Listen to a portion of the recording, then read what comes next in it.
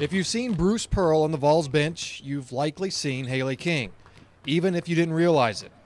King is a 20-year-old UT student with a unique skill: stats.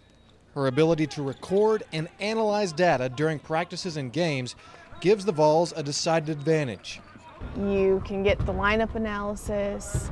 You can figure out the best 5 players to put in the game in the last 2 minutes, so then you can win that, buzzer-beating game.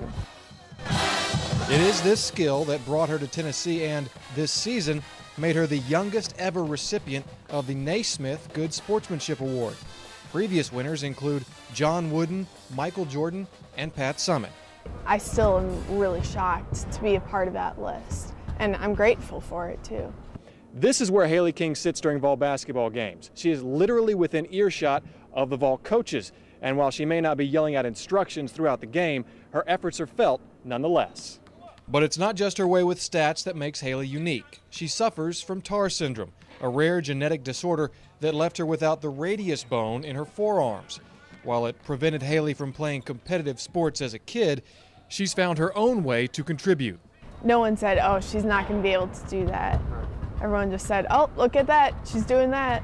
And then I did another thing that surprised people. With the Vol basketball team, Prentice Elliott, 6 Sports.